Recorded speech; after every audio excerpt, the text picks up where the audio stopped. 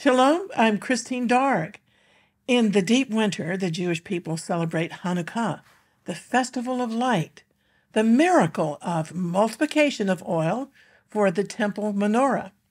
It's important to know that in John chapter 10, Jesus, the light of the world, also celebrated Hanukkah, known as the Feast of Dedication. In fact, some Bible scholars believe Jesus was actually incarnated during Hanukkah and born during the Feast of Tabernacles. In Matthew 5, the Lord said, "You are the light of the world.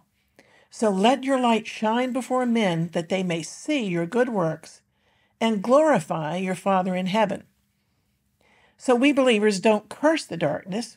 Rather, in solidarity with the Genesis 1-2-3 foundation, we light a candle and praise God that He is fulfilling Bible prophecy and continuing to perform extraordinary miracles for Israel.